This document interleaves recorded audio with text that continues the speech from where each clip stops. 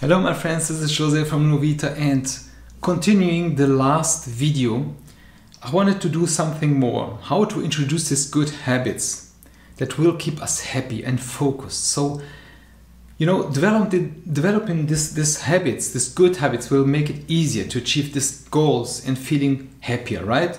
So good habits can also help you to think clearly and solve these problems that you have. Really, everyone will have a day when they can't just do their good habit, right? But it's important to keep trying. Keep in mind when you are trying to build new routines, for example. So, developing these positive habits takes time and practice, okay? It's important to develop a clear plan for what you love to achieve and how you will go about it. This will help you to stay on track and minimize these mistakes. And you go a long way like this. If you get out of track, it's important to go back on track. So keep trying. It's also important to reward yourself, as I said before, for completing your positive habits. So we are going over this in detail. So first thing is, make a list of things you are grateful for. And why is this important? Because gratitude is very powerful. It's a very powerful habit that will help us to feel better and be more productive. It helps us to appreciate what we have already, and it makes us want to share our appreciation with others. This will lead, to stronger relationships and even more success in work and in life generally. So creating this gratitude list is this great way to remember that little things in our life makes us happy. It's important to not only list the obvious things like good health and roof over our head, but it's important to notice this. It's very important. We could be grateful for having a roof over our head and having clear water to drink. These small things are easy to forget sometimes, but like a sunny day, or coffee. But gratitude is what helps us to get over difficult times. So when you're dealing with financial issues sometimes or health problems, feeling grateful for the positive stuff, positive aspects of our life that will help us to challenge, these perspectives, and you find these ways to overcome these challenges. So writing down things you are grateful for is okay, but it's also important to think about the things that you are ungrateful for.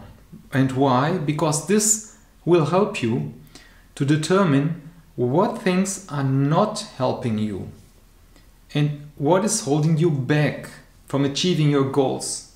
So you can focus on the things on your life that make you happy, and that when these thoughts arrive, that is the thing that you will replace.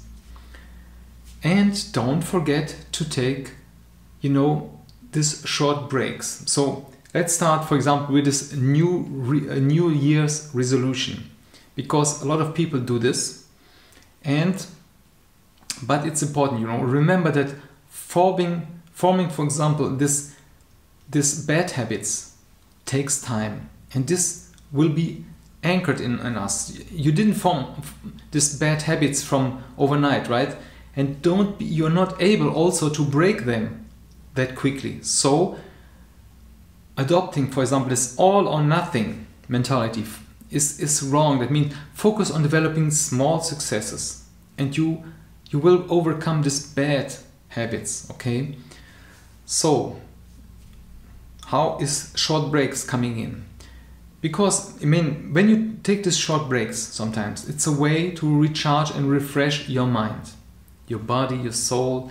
And the key is truly to detach yourself from work, because this is a series about working at home, right? But this is all generally. So use this time to catch up with friends, but not with emails, not with social media if possible, okay? Go for a short walk, spend time outdoors, for example, get some fresh air. You can take this time to do something for fun, for you, and like reading a book or watching 10 minutes of your favorite film or something, a new film, a thriller, something, but 10 minutes, and this just distracts you. Or just close your eyes, meditate. you know. It's also helpful to identify these people or places or activities that are associated sometimes with bad habits and try to avoid this. For example, if you are trying to quit smoking, don't hang out with your friends when they go on smoke breaks, right? If you're trying to eat healthier, avoid fast food. I mean, this is cliche, but it's helpful, you know. So also take regular walks. Walk outside. This helps you stay healthy, and this will also make you feel more energized and focusing at work. I will do this afterwards. So it's important to check in with your feelings. So your interior dialogue, you know, your feelings as you begin to navigate these new habits, you know, and see how they impact you. For example, if you are feeling stressed out at work, for example, meditate, take this short nap or help you relax, to disconnect, okay? The best thing to do is really experiment with different ways that these breaks will help you until to find something that works for you. So do something that makes you really happy. It's important to find, you know, something that makes us happy on a regular basis. That means the more you practice this, the more satisfying it will become. For example, if you love music, try to listen to a song that you like every day, or go to a concert once a month or something. Spend time with people who make you feel good. It's also very important to improve this. It improves your mood. People who spend time with positive friends are happier than those who spend with negative ones. It's clear, right? So taking care of your body is really another important thing that will help you feel happy. For example, getting enough sleep. I know everyone talks about it, but it's important for our physical health, mental health. We have less anxiety, for example, depression, stress. So things that stimulates our brain, for example, such as reading or learning something new. This will increase our happiness. And you know, the same goes with spending time with friends or share interests. So if you are a person who struggles with depression, anxiety, we all do this from time to time, consider seeking help from someone professional, okay? It's not just, you're not alone in this. They will teach you the skills to improve this mood, or gives you some strategies and resources, you know, to express your feelings. So as I said, it's very important to do something that you enjoy. Because when we do something that we enjoy, our brain releases happy hormones. And this helps to reduce stress, increase motivation, improves focus. We have more focus. That's why it's so important to make time for the things we love. As I said, go to a gym, read a book, enjoying coffee. I mean, on a daily basis, take this time. And sometimes we think this is like a waste of time, right? Because we're juggling something, but we have this responsibilities at the same time with work. But don't give up on these good habits, right? Just because you're not seeing immediate results. So people will spend more time doing what they love, have greater, happier levels, and are more successful in life, more productive, go after their passions. I know it's easy to fall in this trap of unhappiness by focusing on the things that you don't like sometimes, or the areas of your life that are out of control, right? Sometimes, and you might feel like abandoned, or just abandoned, or you, for example, you are in your soul-sucking job sometimes, and you think you would be happier doing something different, traveling on a motorhome or something, but just be conscious about it. For example, if we do this and we quit our job, we have to pay our bills, our mortgage and our medical bills, and you know, it's a cycle. And to break the cycle is not really easy, but you need to focus on this positive self-talk with yourself.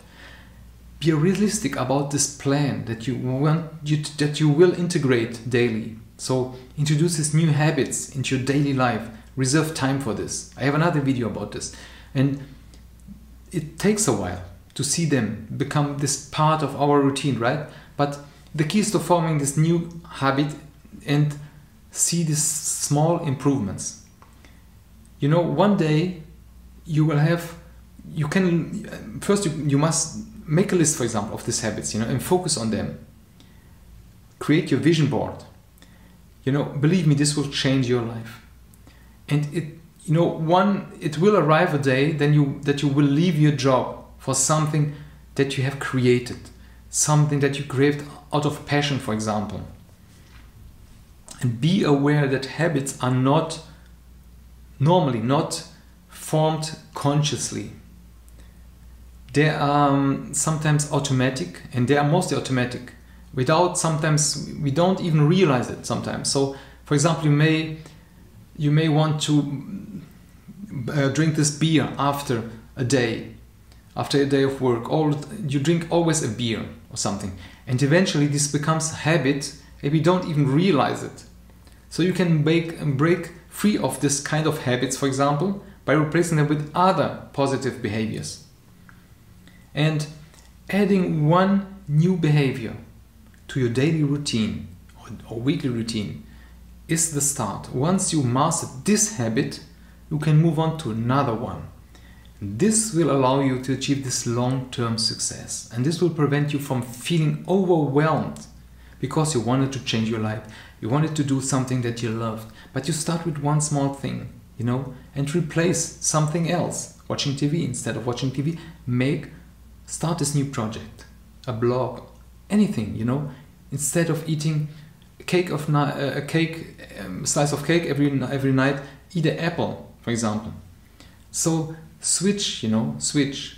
It's important to stop comparing yourself to others. This is a big issue because we see others, we see their supposedly success, and success, it means something different for each of us. So it's my success is not your success, and your success is not my success. And you know, instead of focusing on your weaknesses, focus on your strength, you know, and don't compare with others. You know, they are living their life. This will make a big difference in our lives, believe me. So I hope this was insightful, this was powerful. Let me know in the comments, and you know, subscribe to our blog LuoVita. I send out once a week powerful stuff. Check out the descriptions with the resources specific also to this topic. And don't forget to subscribe and stay in touch, okay? And take care of yourself. So bye bye, until next time.